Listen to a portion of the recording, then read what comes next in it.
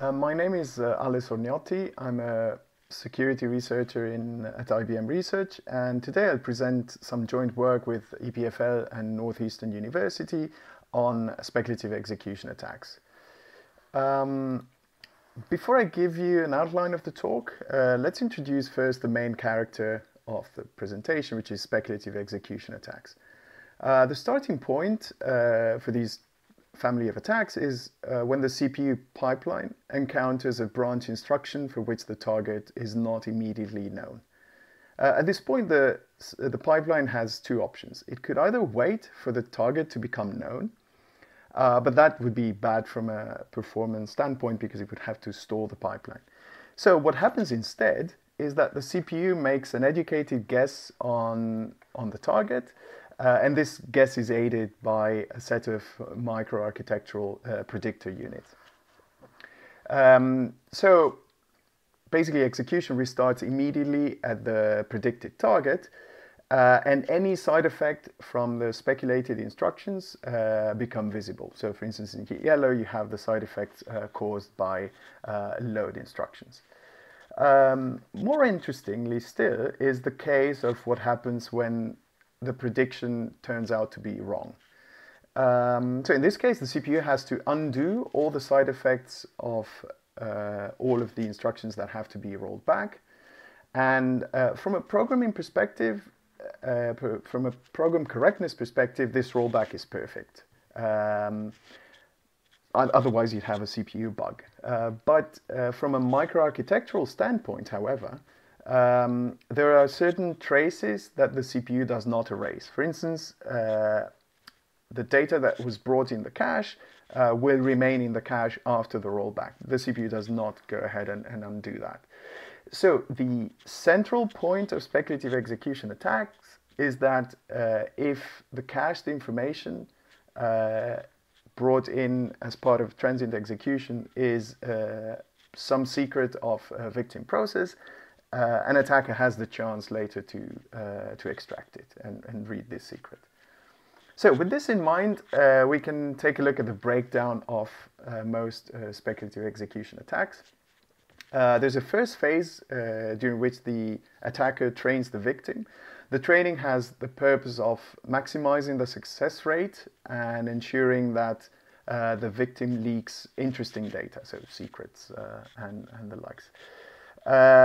And in the second phase, the attacker causes the victim to, the control flow of the victim to be hijacked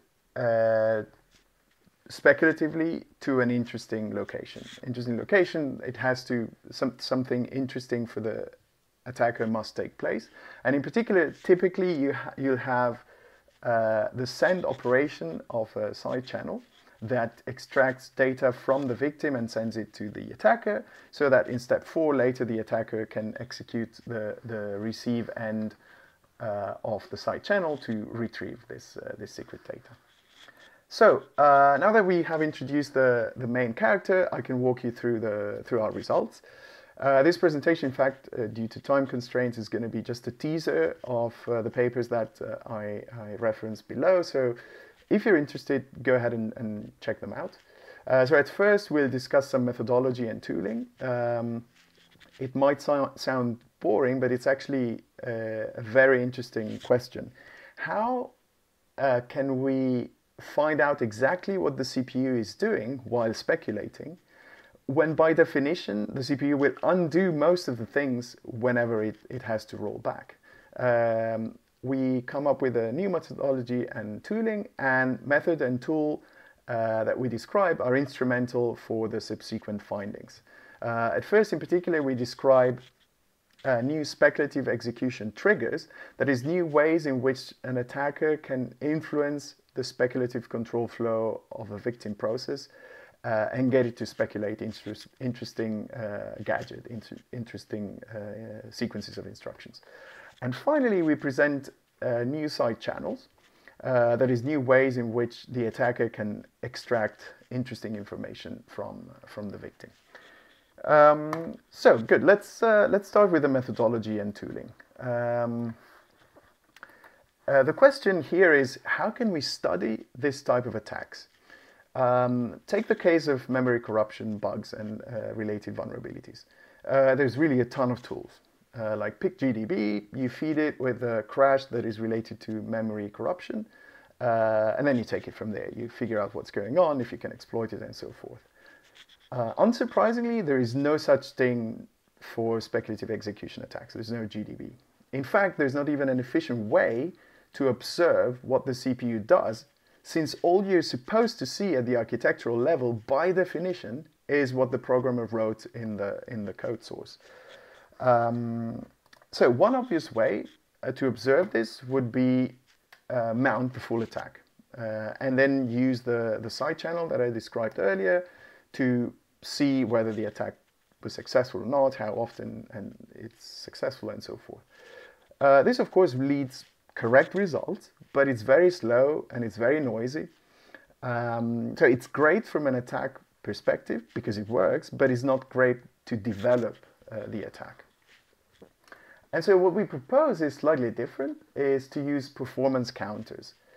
Performance counters are available on most modern CPUs to count or to get timing information for certain microarchitectural events. And they're designed and available for developers to profile and optimize any code snippet that executes.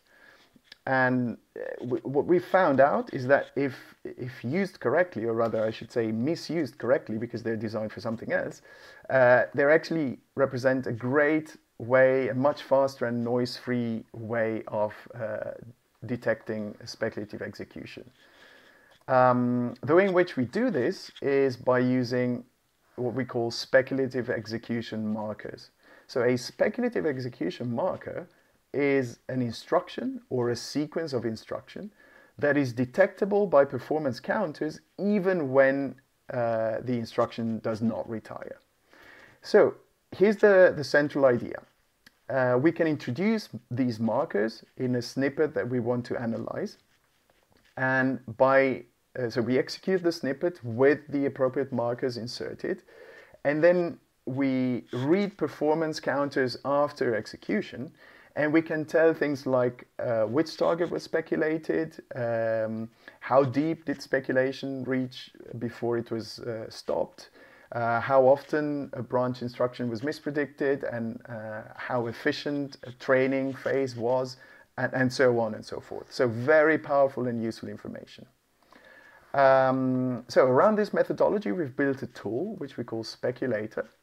We've released it in open source. It's on GitHub. Go ahead, check it out. There's plenty of documentation, so I won't go too much into the detail. But the big picture is that you supply it with a piece of assembly or C code, and the tool will basically add the necessary instrumentation and execute it however many times it's necessary, and then produce results that give all this information back to the developer.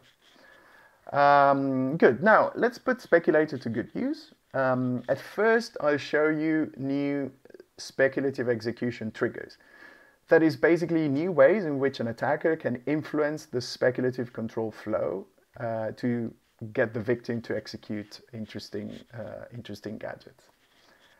So traditionally, the speculative control flow is hijacked by an attacker when the attacker meddles with some microarchitectural components. These predictors that I mentioned earlier. For example, the attacker can hijack a backward edge, so a return, by tampering with the return stack buffer.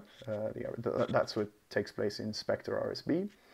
Or it can hijack a forward edge by tampering with BTB. That's what takes place in Spectre v2.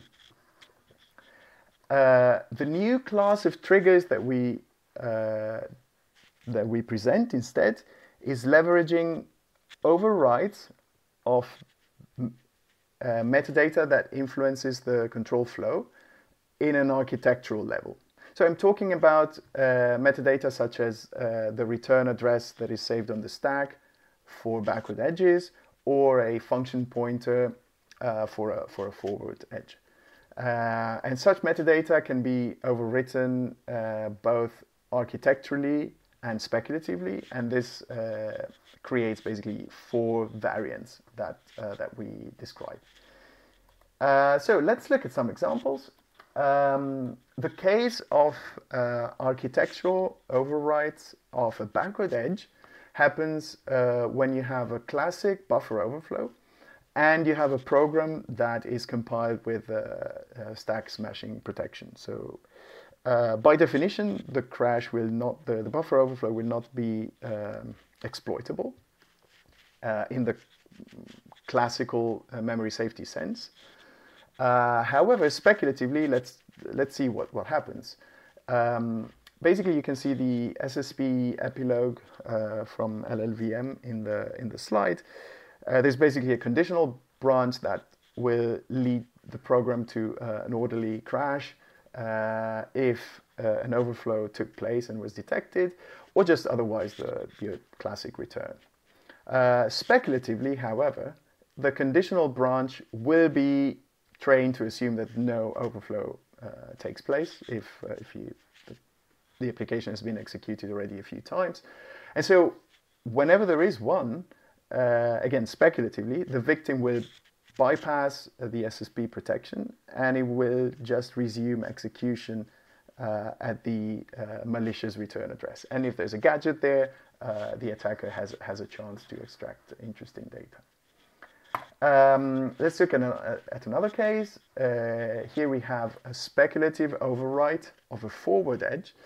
And the example that we looked into is this snippet of Go code consisting of a store into an array followed closely by an interface call.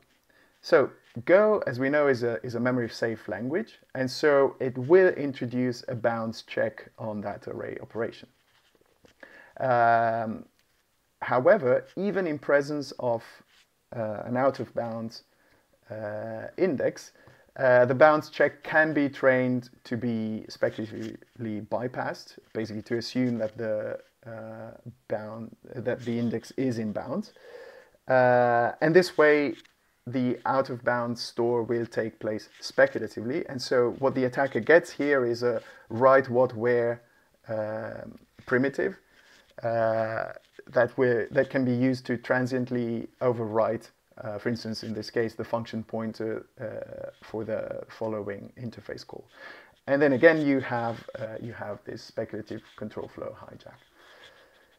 Now, we have a few ways in which the attacker can control the speculative execution. Let's see what we can do with this. Let's see how we can use this to actually leak some secrets.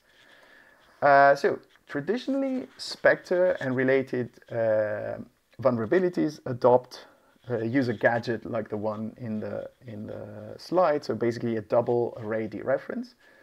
Whenever this is executed speculatively, if the attacker controls X, and X could be out of bounds, this gadget will leak in the cache under certain assumptions some bits about array 1 of X. This is great, but the problem with this gadget is that it turns out it's relatively infrequent in programs. In fact, in most POCs in the literature, it's assumed that the attacker can inject this or a similar gadget, either through eBPF or JavaScript or whatnot. So we investigated a very different side channel here, one that is based on port contention. So let me introduce the concept first. So execution ports are used by the CPU to schedule instructions to execution units. Different instructions use specific ports. For instance, here you have shift left using port 0 and pop count using port 1. Here's the idea. The attacker takes timing measurements when it executes pop count instructions in a tight loop. And the idea is that if the timing measurements are slow, based on some profiling that the attacker can perform beforehand. If execution is slow, it means that the attacker is picking up on port contention caused by a co-located victim that is, say, also executing pop counts. Otherwise, if execution is fast, it means that the victim is executing something else. So, for instance, shift left on a different port. That is our side channel through which we can leak information from a victim, and we call this side channel smother from SMT, the Intel's hyper-threading technology. So how can we use smother in the context of speculative execution attacks as a Spectre side channel? The solution is relatively simple. So the idea is we find in the victim code a conditional branch that depends on a secret. And the target and the fall-through of this conditional branch should have and should generate measurably different contention on some execution port. So again, in the port 0, port 1 example that we have before, you can either time contention for both victim and attacker executing pop counts, or no contention and so fast timing on the attacker side if one is executing shift left and the other pop counts.